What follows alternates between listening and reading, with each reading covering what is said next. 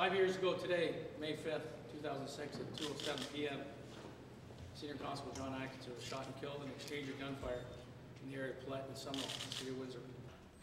John left a lasting impression of all of us, who is greatly missed. He will remain in our hearts and thoughts.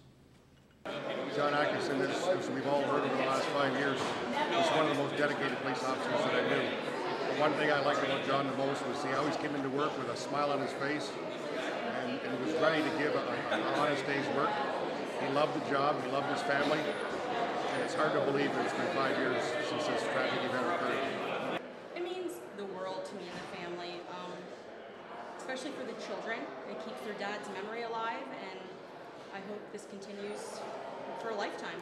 Some days it feels like it was forever, and then most days, unfortunately, it does seem like it was just yesterday.